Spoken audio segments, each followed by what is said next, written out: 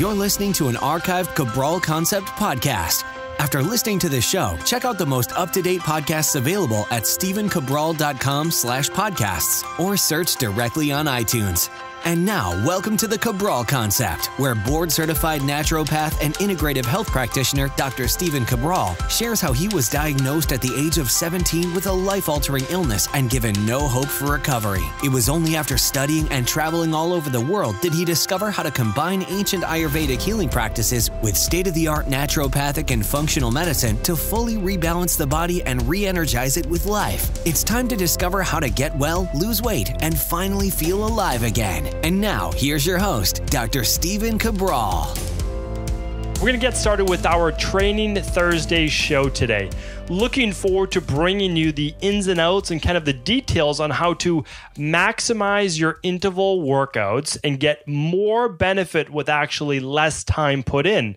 So that's the nice thing that we know about interval training right now. And a lot of people have been converting over from longer distance cardio to interval-based cardio because we know there's better research on it in terms of body transformation, fat loss, and believe it or not, both anaerobic and aerobic based benefits in conditioning, which means that yes, your heart and lungs and your stamina are going to increase, but also your body's muscle tone and your muscle that you can put forth with that anaerobic threshold, how hard you can push yourself can increase as well. So I want to go over all of that today, but really even more so, what I want to do is share with you the 5 mistakes that most people are making when they're doing interval training. And by teaching you those 5 mistakes or those myths, we can get rid of that. And then we can also use this as a teaching lesson so you get more out of it. And again, the great thing about interval training is that anyone can do it. And I'll be honest, you don't need to do it for more than 20 minutes. And if you're doing it for more than 20 minutes, you're probably doing too much of it. So I want to explain that right now,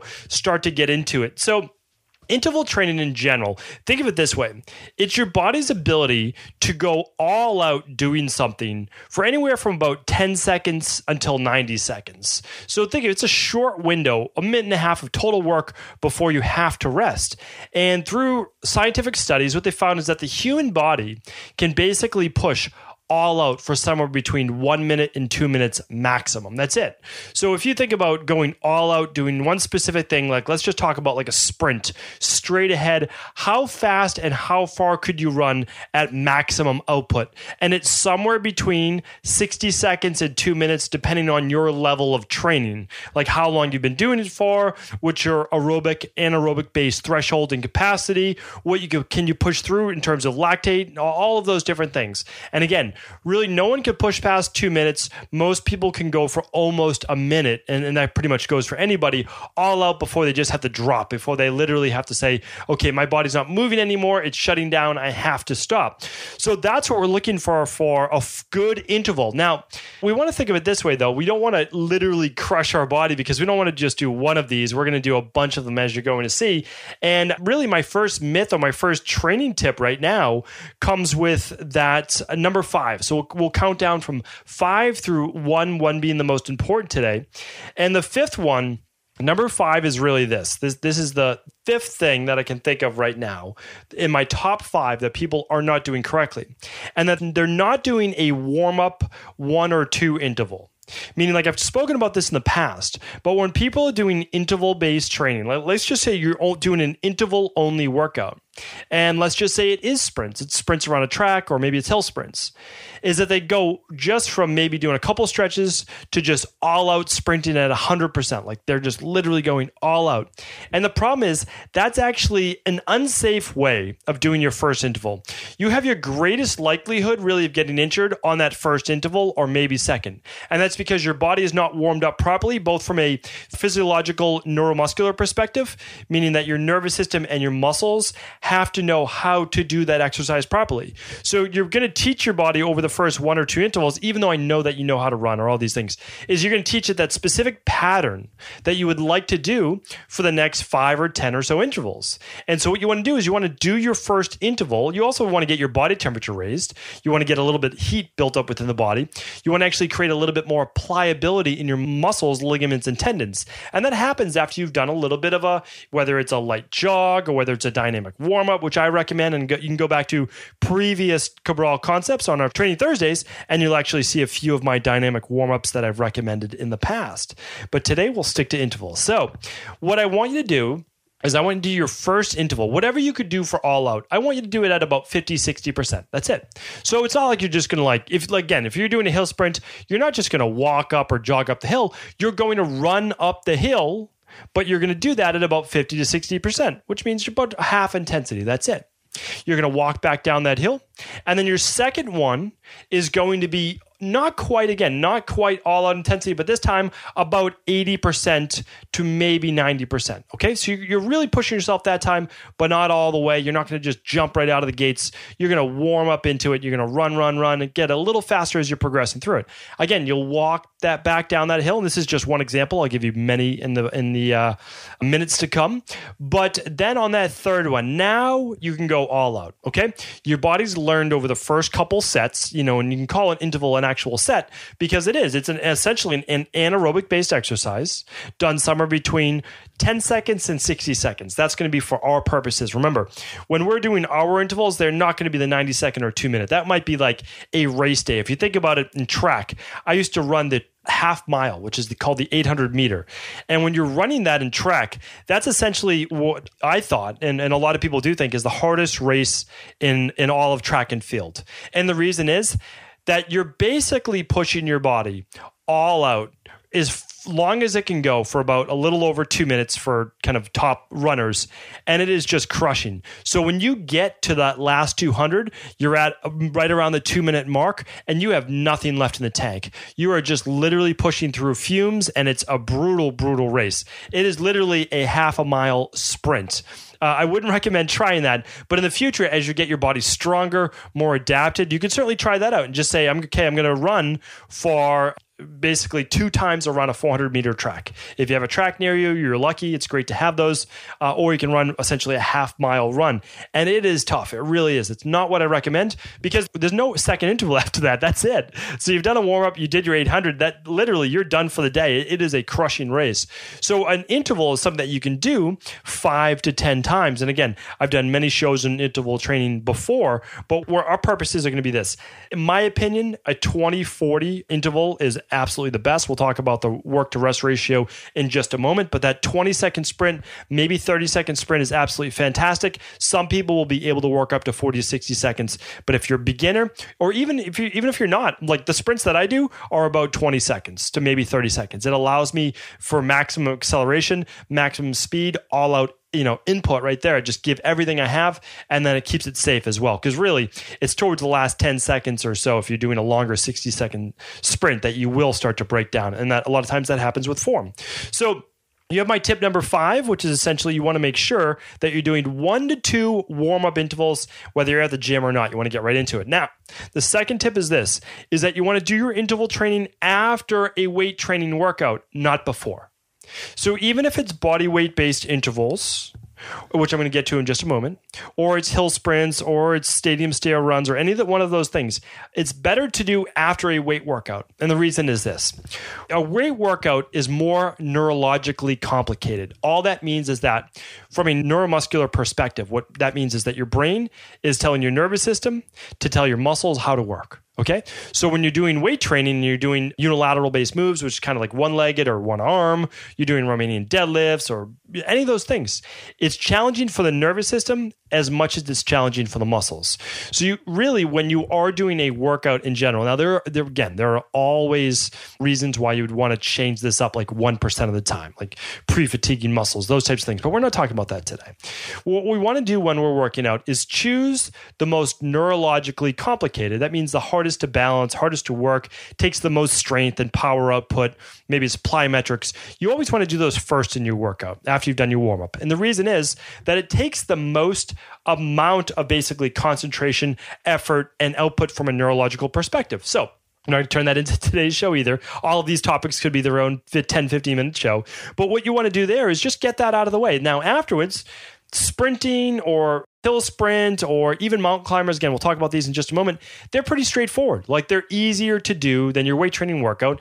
And again, there's great research, which I pointed out before in a previous Cabral concept, on if you leave your workout doing even just a few intervals, like 3 to 4 or 5, you'll actually get more fat burning effect for the next 24 to 36 hours if you do your interval training at the end of the workout. So really, there's no downside to doing your intervals at the end of the workout, only upside. And that's what I'd recommend. The last point to that is if you do your intervals after your workout, you're already basically warmed up as well. So really, it's easy to get into that so-called fat burning zone because your body's primed. I mean, it really is. Your blood sugar is at least stable, if not a little bit lowered. You're in really good shape to really work on overall neuromuscular work as well as body fat burning, all of those great things. So number 3 is that when you're doing your intervals, you have to vary it, meaning that your body will become adapted. If every day you go to the gym and you do chest presses and bicep curls and you do the same exact exercise,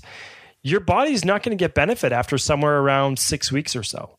Unless you're pushing it to some new level, which is really hard after 6 weeks of doing the same exercise, to go up in weight or up in reps, you're going to plateau. It's the same thing with interval training. And so that's why, in my opinion, even more so than with weight training, is to vary those intervals. And I would actually vary them. If you're doing interval training once a week, then you could do the same interval for 4 weeks straight. That's not a big deal. But if you're doing interval training twice a week to 3 times a week, I would actually choose different intervals to do each time. So I wouldn't simply do sprints each time. Now, sprints are great. Like, they're never going to go out of fashion. But if you literally want to get additional benefits in terms of body transformation, like you're trying to work on the serratus anterior muscles, anterior serratus below the chest muscles, right to the side and under the armpits, or you want to work on your obliques, or you want to work on different parts of your body, I would recommend you challenge yourself in a little different variation.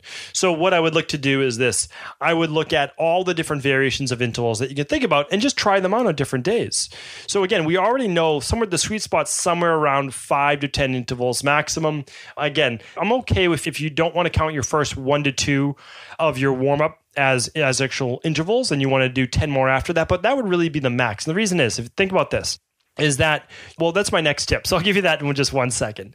So I just want to give you a few variations. So think of this. You could do jump roping. You could do rebounding. You could do kettlebell swings. You could do burpees. You could do mountain climbers. Again, you could do the hill sprints. You could even do sprinting the elliptical. It's not the best, but you could. Upright bike sprints are absolutely fantastic. A rowing machine is a great way to do interval training as well.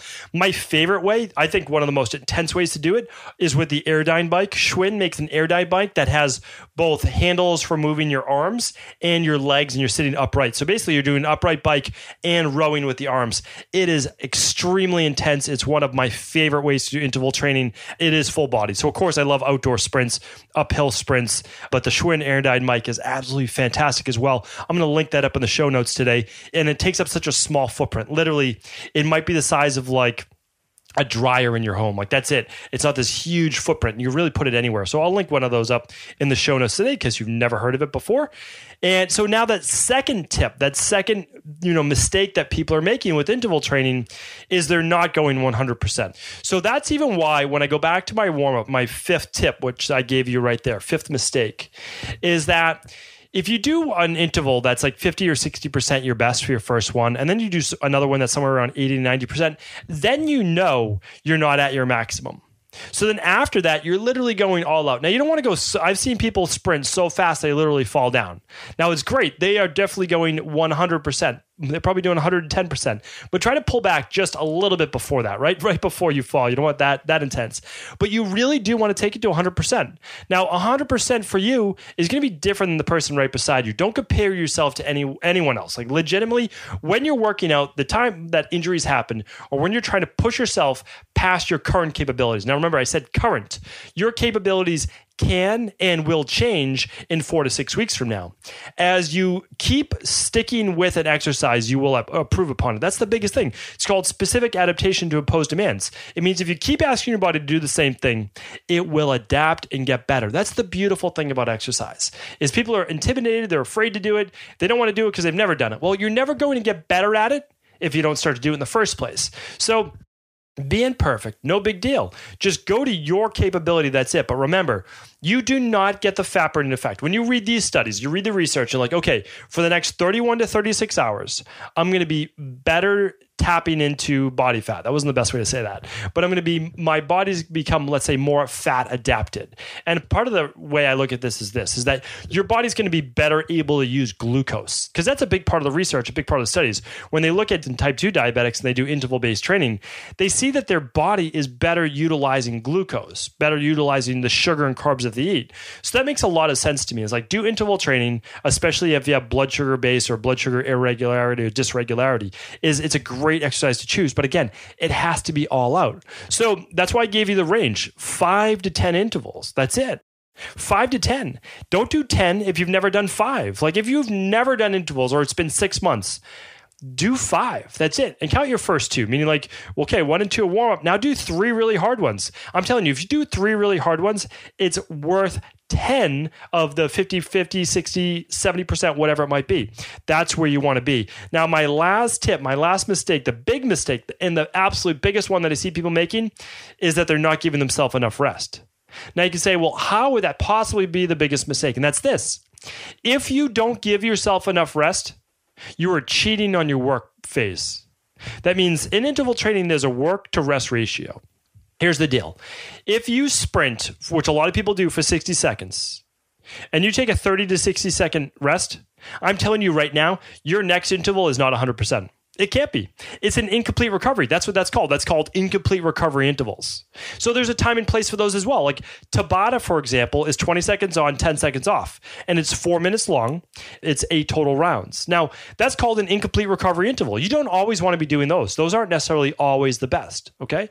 What I'm saying to you is this, is that unless you rest between intervals, just like you have to rest between maybe doing a set of chin-ups or pull-ups, think about it. If you went right away into those, how many could you do? Well, not even half. You would have no strength left. And that's because you need the ATP, the adenosine triphosphate, to start to recover within your muscle cells as well. And it's not just that. There's other fuel systems within the body working too. You need to clear lactate. You need to clear calcium ions. There's a lot of things that you need to clear from your muscle tissues if you went all out in that anaerobic-based capacity. So what I'm saying to you is this, the proper rest to work ratio, or let's put it this way, the proper work, which means how long your sprint should be, to your rest should be anywhere between 1 to 2 or 1 to 1 at the very least to 1 and 5. Okay, some examples of this. My favorite interval to give beginners, which I give all the time, is a 20-second sprint and a 40-second rest. That seems to be like the perfect sweet spot for anyone from a beginner to intermediate. Okay, now, when you get more advanced, a lot of the time, you actually need more rest, not less. And again, I know that might sound strange, but it's the truth. And the reason is you're able to push your body at a higher capacity, which means you actually use up more ATP. That's the truth. Like you are better adapted at using larger motor units of inside your body of muscles and muscle fiber. And what that means is that you need a little longer to recover. The best example of this is when you look at powerlifters. They're doing maybe 1 rep, 2 rep, 3 reps max. That's it.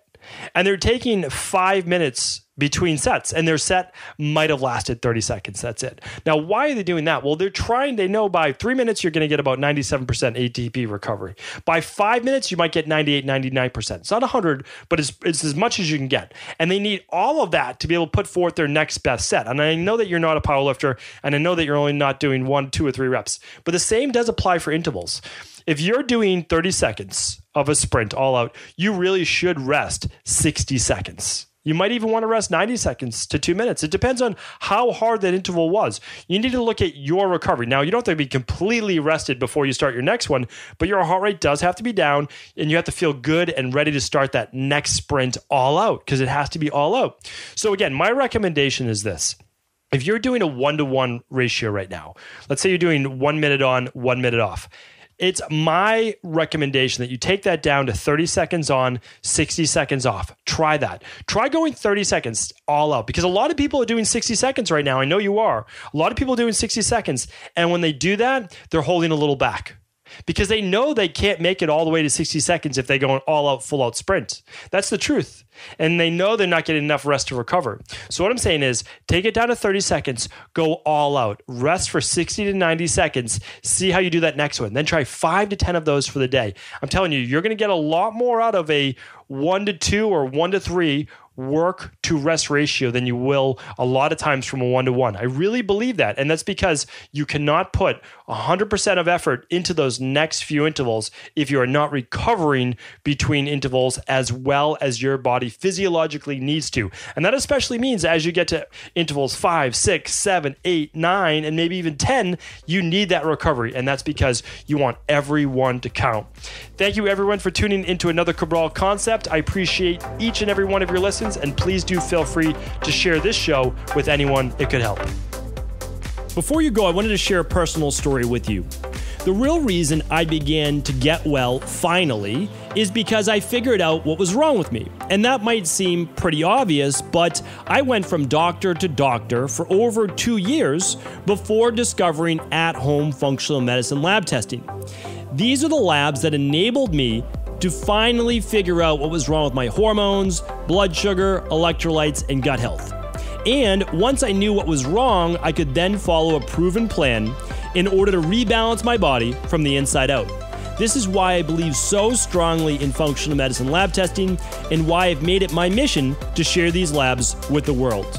Now at equa.life, you can order an at-home lab test or lab bundle for you and your family and be able to complete it within the week.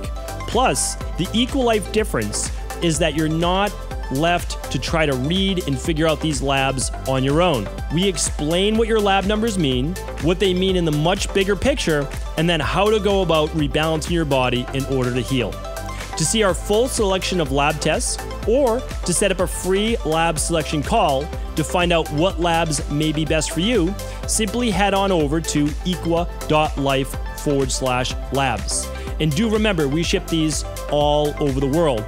To find out more and to set up your free lab selection call, simply head on over to equa.life/labs. That's EQUI.LIFE/labs.